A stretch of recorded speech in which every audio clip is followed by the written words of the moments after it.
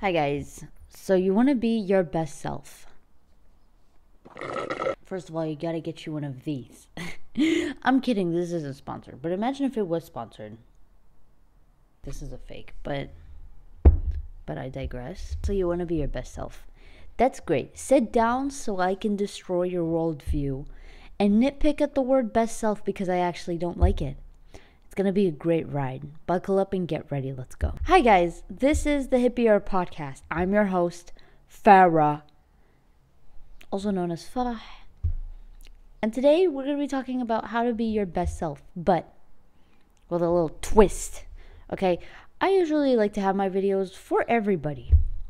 That's because it is actually for everybody, no matter how specific sometimes and niche it gets in the Islamic world. I still want it to be for everybody because anyone and everyone can benefit. But I specifically chose today's title. What is today's title? Your best self is when you find Allah. I picked that title, and I thought about changing Allah to God so that it would encompass a lot more people. Like, your best self is when you find God. But that's something that, like, Christians would write. With all due respect, Christians. I love my Christian viewers. But, like, that's just, to us Muslims, I don't know. Just putting the word God instead of Allah feels not good. It feels not right. To me, personally, it doesn't feel right. Because God has a name, Allah. Allah. Right? The one and only. So, like, why would I put God to make more people feel comfortable when, in essence, I made this podcast to make people uncomfortable? Do you get what I mean? Right? This was something that my mom said in a conversation when we were in Mecca. And she said it out of nowhere. She was talking to my brother about something. And she was like, you find your best self when you find Allah. And I was eating crispy chicken when I heard that. So it didn't really register properly, but when it replayed in my brain and I sat with it and I pondered it, I was like, wait. I was like, don't ask me why that shook my world, cause I think deep inside I know that. I already knew that. Yes, you find your best self when you find Allah. When you find Allah, that's it. You have found your truest and most beautiful self. There's nothing else about it. Like, I knew that, but the way she phrased it, I think it's because the idea of best self, finding your best self, building your best life, living your best life, all of these things are, I would say, phrasing that is getting popularized on social media, but in a completely different context, in a completely different way of life and living. Like, it would be more likely from that girl than any other person. That girl would make a vlog living my best life, and then she would show things in her life, like grabbing coffee and walking her dog and all of that. And I'm not saying anything about that, but I'm just saying that's mainly the context that it comes about. But I never associated best life, like that life, with Allah and being Muslim and all of that. It's not like I felt like I was missing out, but it's just my brain never connected or associated the two. Because it comes back to redefining best life. What even is best life? I'm living my best life. Great. What are you doing? Is sipping iced coffee all you do? Is that your best life? It's about to finish. Are you going to go grab another one? Is that your best life? No, I know this is it's coming out a little bit weird. It's like, whoa, calm down, Farah. You're literally taking hits at millions of people. I know that, and that's why I made this podcast. But I'm just trying to get at the core of what the message is. What is best life? What is it? And wow, this is just an excellent start to the video. I am already berating the viewers. What is best life? Sorry, guys. But no, really. I would love for the viewer, right? You, hello. I would like for you to define what is best life. Best version of yourself, best version of life. What even is it? And I saw this definition that I came across on the web, the World Wide Web, and it said the best self, I would say, not best life, but the best self is a self in all of us that we want to be. It's the combination of all of our goals and purposes. And this is by Kristen Glosserman, the author of the book Practical and Inspirational Lessons to Move in a Positive Direction. Now let's nitpick at this definition, because I like it. I really like it. She says this is the self that's already in all of us. That's the first part of the definition. I love that. It's already in all of us. A lot of people think, no, it's like an external thing. Like when they think someday I'm going to be this, it's outside. It's in the future. It's outside of myself. It's not in my control right now. It's like, no, who told you that? Who told you that you are not capable and you don't have the tools to get to where you want to be? Because you do. But a lot of people are going to try and sell you things to make you think that that's not true. When it is. But that's like a whole other conversation and a separate conversation at that. Of you already have everything that you need. You know, granted that you are financially taken care of. I have to put that out there because some people do not know that nuances exist and that special cases exist. Anyway, let's keep going. So it's already in all of us, and it's a combination of all of our goals and purposes. Now, this is going to get really uncomfortable. Because what is it going to make you ask? What question is it going to make you bring up? What's your purpose? What is your purpose, love? What is it? Why are you here? I feel like I'm at a store asking a random customer, why are you here? I think, if anything, this video is like a continuation of a video that I did a long time ago called Finding Yourself. And I talk about this. I talk about finding yourself, surprise, surprise. And I also talk about purpose. And I talk about what makes you you, and how to like affirm that and not have it be from other people or like other people write onto you what you are. But that's like not who you are, right? You have to find that for yourself and you have to build that yourself. And so the question of purpose, obviously, for Muslims is very straightforward. It's to worship Allah. There's no other purpose. Our purpose is very set and clear. But like to other people, what is your purpose? What is the reason? Why are you here? Why do you think you're here? And when you realize why you're here, like you can imagine how the world would be if you weren't here, and you could tell that there would be some sort of difference. And there would be. I mean, give yourself credit. There could be a difference. I don't know. You guys never know. Fake a death, so you might find out. But your best self really is when you take your purpose, why you're even here, and you take your goals and aspirations and everything that you want to achieve in life, and then you combine these two so seamlessly that they become one. That's your best self. That's you. That's who you want to be at the end of the tunnel. Thing is, you already have these two. You might not know them. You might not be acquainted with them. But these two things are already in you. Like they're already there. You just have to find them. You have to figure them out. But here's one thing that I really liked. And it's the way that Kristen Glosserman, the one that gave the definition for best self, how she chose to title her book.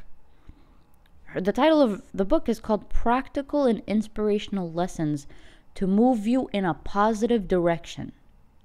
You're here, okay? You're in this space and time that is right now. And you want your best self, and your best self is in this specific direction at this specific place and time. That's where your best self is. And so she acknowledges the fact that there is direction involved.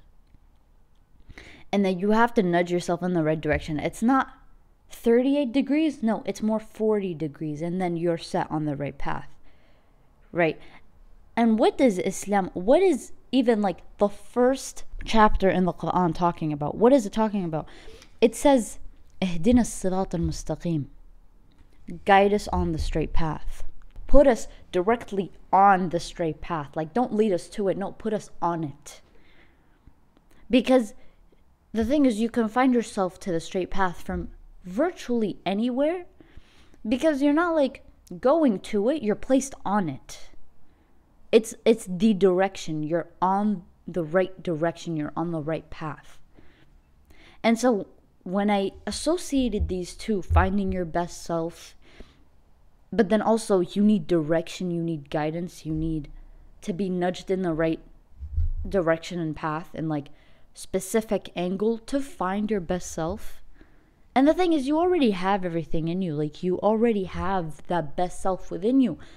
But it just takes being on the right path to figure out who that best self even is. Now, guys, listen. I am notoriously known for taking hits at the English language. Okay, for how superficial it is. Now, English speakers, if that's the only language you know, I'm sorry. Okay? Really, from the bottom of my heart, I'm sorry. But you have to trust me when I say, and this is not me saying it in like a petulant way, right? Like we're better. No. Although it is true, but no. That was a joke, guys. Is that the Arabic language is a whole other world. Words are not just words. Okay, words have like characteristics. Like, there is a word for a camel of a specific color and gender and height. There's a word for that. Yeah, it's not just camel. No. I wish it worked like that, but no. Okay, it gets really specific, and it's like rich and deep and just like so like crazy. Arabic is crazy. It's my mother tongue, and I'm saying that it's crazy. I have the right to say that. But yeah, so what I'm trying to get at is that words have characteristics, and words are more than just words. So imagine the Quran as a whole. 600 pages of just Arabic words. Yeah, it can get a little hectic sometimes. Now let's nitpick at the ayah that's composed of 3 words. Okay. اهدنا الصراط المستقيم. 3 words. Guys, I'm going to take about 20 minutes to explain 3 words. Buckle up. Okay, kind of 20 minutes, but I'm going to be the really annoying teacher that makes sure that you know these 3 words like you know your name. Bismillah, let's go. Ihdina. Ihdina sirat al-mustaqim. Now, ihdina translates to guide us. Guide us to the straight path. Guide us on the straight path. And I love this word, hidayah. You know, ihdina is like a, what's that? A form of speech of an imperative. Is it? No, declarative. Thank you. It's a declarative word in form of speech. Like give me that, or show me, guide us. That's basically a declarative part of a sentence. Guide us to the straight path. If you take the word ihdina and put it in noun form, you know, which is an abstract noun, guidance, it's hidayah. You know, so we went from ihdina ila hidayah. And I love the word guidance, because what even is guidance? Imagine you're stranded in the middle of a forest and you have a map. The map is going to guide you, right? But how do you use the map to get to where you want to be as a guide? Like, how do you use the map to help guide you? You need to use your brain. I'm not throwing shade. I'm just saying you need to use critical thinking. That's what guidance is you actually need to use your brain. You know, and it's really, I'm really not trying to throw shade at anyone, but we think guidance is just gonna like come and take us and like save us, you know, from where we are. No, we need to use our brain, you know. And one ayah in the Quran that I sometimes cannot even fathom, it's in Surah Taha, in ayah 50, where Allah says, قال ربنا الذي أعطى كل شيء خلقه ثم هدى. Allah, our Lord, is the one who has given everything its distinctive form and then guided it. So this makes you think that guidance comes in different forms. Allah gave everything its distinctive form and then guided it. In Tafsir al-Tabari, when it's talking about ihdina, in Ihdina Sirat al-Mustaqim, it's talking about how guidance comes in different grades. It's not just guidance and that's it, the end all be all. What this ayah is trying to get at is that everything knows what to do on its own because Allah gave it that guidance. How does our heart know how to beat? How does our brain know how to fire? How do birds know how to go out of their nest and get food and come back? How do they know? How do ants know how to not get crushed by our feet? How do they know how to get food? How do animals know? How do plants know how to photosynthesize? How does everything know how to be? That's freaking crazy. When you think about guidance in that way, Allah is guiding every single thing, because at the end of the day, He's the creator. He's the one who created all of this. He's going to give it the guidance that it needs. And everything comes in its distinctive form. Guidance of all creations differ from one another, and they're so unique, and they're so different, and they're so vast. But at the end of the day, they're so complementary too. They don't work independently. They work almost interdependently. Like, each one is dependent on the other. We work as an entire ecosystem at the end of the day. It's crazy if you wrap your head around just that fact. The fact of how everything works on its own, but that everything is still contingent on something else. That's mind-boggling to me. I don't know about you guys, but that's like just in and of itself, that fact, that idea of guidance, that way of looking at guidance, is that everything was created and guided in a certain way. Because if everything was just created and then that's that, there'd be freaking chaos. Nothing would know how to function. It would all go so haywire so very fast. Like I said, hidayah comes in different forms. But what is an even deeper level of hidayah? What is a deeper level of guidance? Is almost like the guidance of the soul. Right? Like Allah said, Allah created everything and gave it its distinct form and then guided it. But then there's the soul. The soul is not tangible. We can't see it. We don't even know how it looks like. The soul is a whole other topic of conversation. What is the soul? But when we're talking about deeper levels of guidance, it's talking about taking the soul and bringing it back home, guiding it back to where it's supposed to go, where it's supposed to be, where it feels the most at home. So when Allah talks about ihdina sirat al-mustaqim, take our soul, put it on the right path. And not only that, the special thing about this type of guidance, the guidance that's referred to in this ayah, ihdina sirat al-mustaqim, the guidance that is so deep, it's like deeper than any type of other guidance, is that it has more association with Allah. It's more connected to Allah.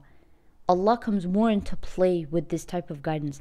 It's not like when Allah gave everything its distinct form and then He guided it. No, that's it. They're guided. Everything knows how to do what it has to do.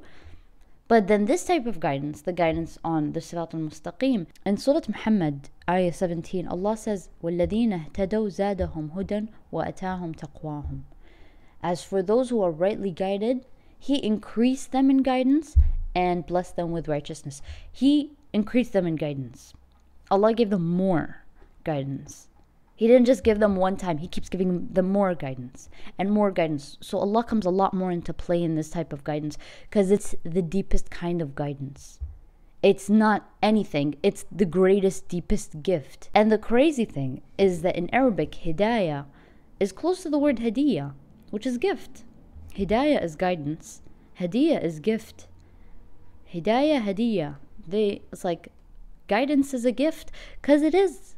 It is. There's such a close association to that because Allah comes more into play. When Allah comes more into play in something, it becomes limitless.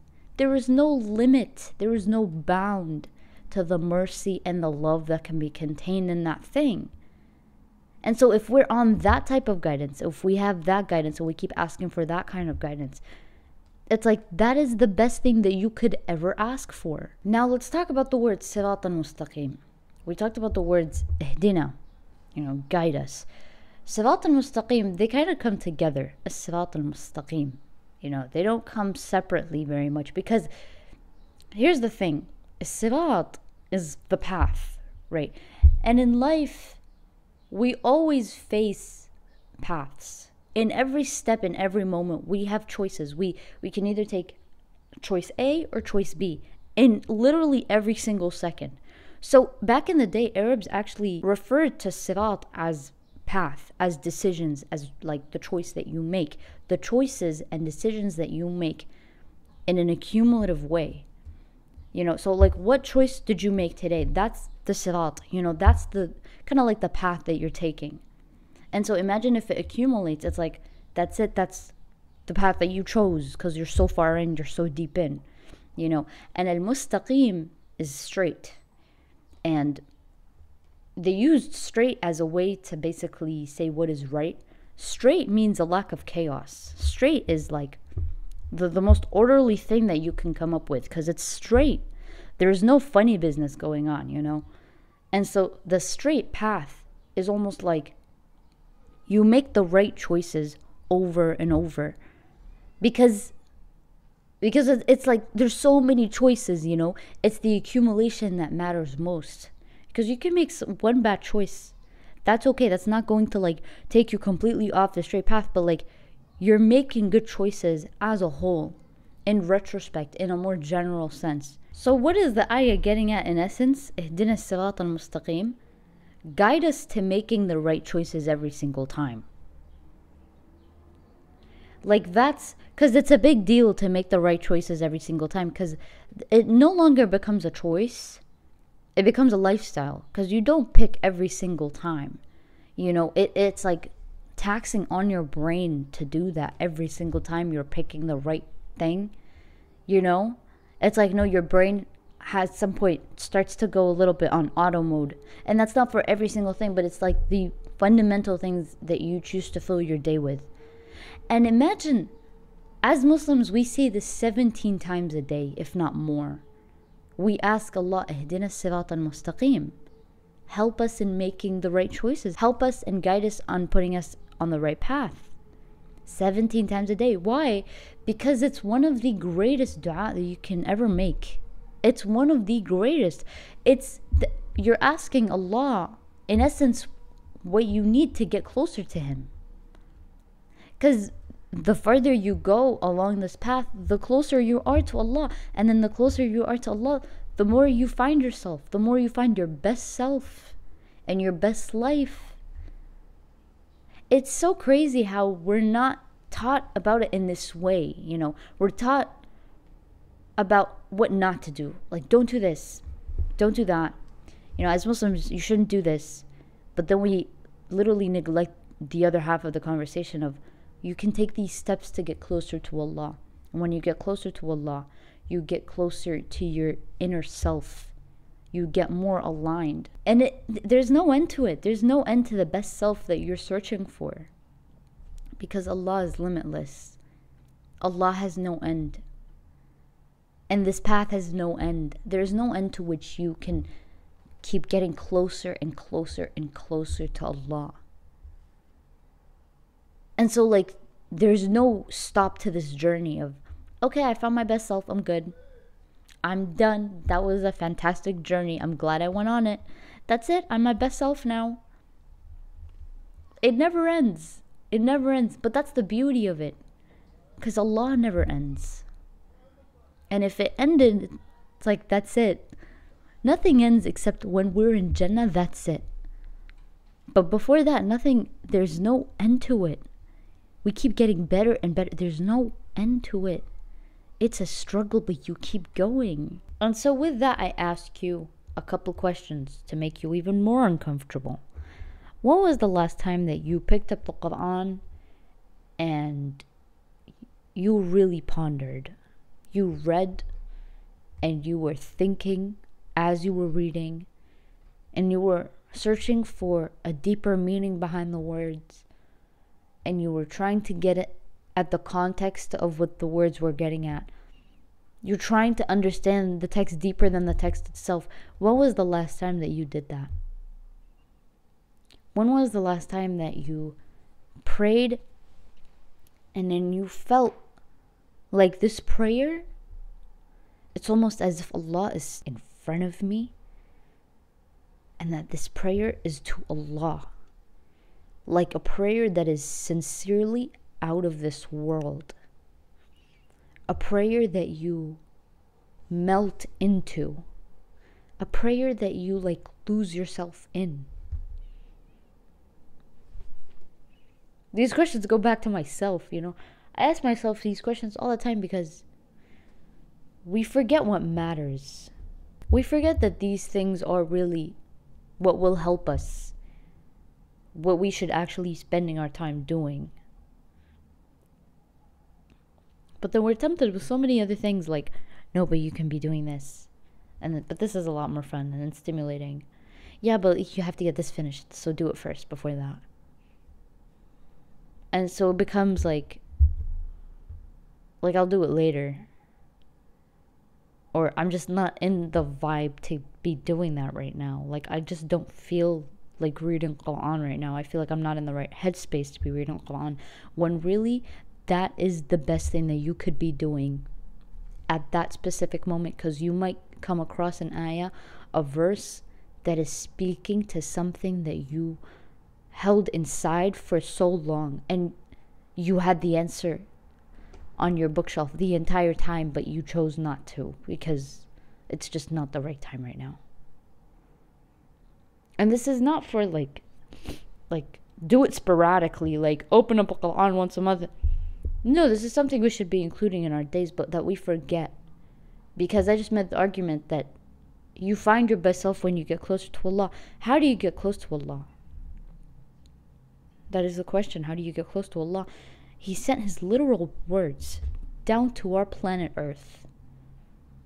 Not a single word has been changed. And I actually plan on making a video on that because it's crazy. Once I realized like the Quran is really a miracle, it's not a normal topic of discussion. Like it's literally a book of light, you know? It is actually a book of light. But ask yourself, when can you be incorporating the Quran in your day? The literal words of Allah. That's how you get closer to Allah. And then Allah sent the Prophet sallallahu alaihi wasallam, a mercy to the world, a mercy. Can you imagine that Allah described a whole human being as a mercy? And so what are we doing not studying him? What are we doing not studying his life? Not trying to breathe the same air that he breathed. You know, not doing the things that he did throughout the day. You know, not taking the little microsecond to sit down as we drink our water, because that's how he used to drink water. You know, it's called the sunnah.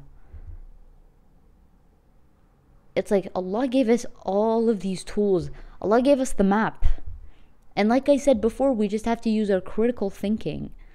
We have to use our brains, actually. You know, but then we have to keep praying. Ihdina as-sirat al-mustaqim. Guide us on the straight path. Help us in making the right decision every single time. Because we're not angels. We're not perfect, you know. Angels are already their best selves. They don't need to worry about that. That's a human issue. That's like our thing. We want to be our best selves, you know.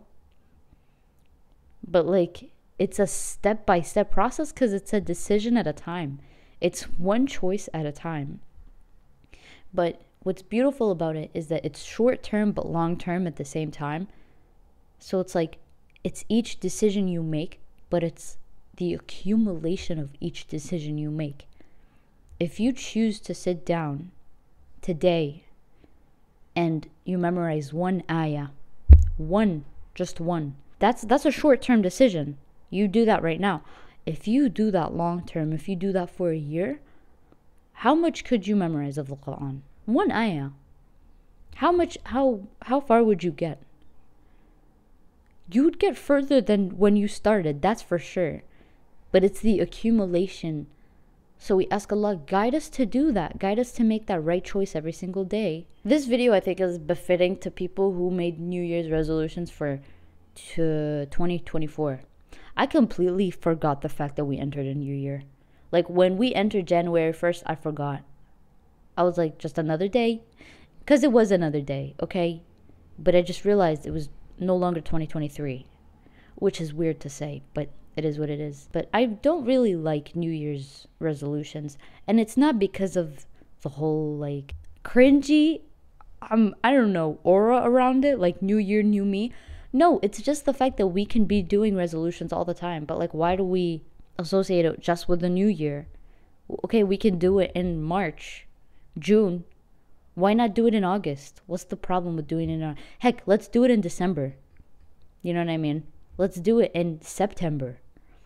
I don't know. It's just, I don't like associating just the New Year. Like, you could work on yourself all the freaking time. And so, I guess, you know, this video is like geared towards people who want to do that resolution stuff. But I don't mean it to be for that intended purpose. I don't want it to be just for that. Because this is an everyday, an all life thing. You know, and I'm saying it to you as much as I'm saying it back to myself. Because this is something that, first of all, we pray for in our prayers without even realizing. But we're also constantly trying to do. And we're constantly trying to think about. You know, it just takes understanding what your best self even is. What your best life even is. And then taking the right steps to get there. It's simple, but it's not easy. It's not easy. Like, if you want to make the right choices every day, you know what the right choices are. You know. You can use your brain in figuring that out. But it's not necessarily easy. It's Allah who makes it easy. Allah who makes it easy. And to you, it might seem like the most painful thing in the world. Like, for example, you are thinking about wearing the hijab and, you know, you're on the fence about it and you think, oh my God, that's going to be the hardest thing I will ever do. I just can't bear the thought even. But it's Allah who makes it easy. It's Allah who put you into existence. How do you think He wouldn't be able to make it easy? Allah is capable of anything and everything. And when we forget that fact, it's, you know, not a good look for us. Because it's almost like we're thinking that, no, Allah is not capable.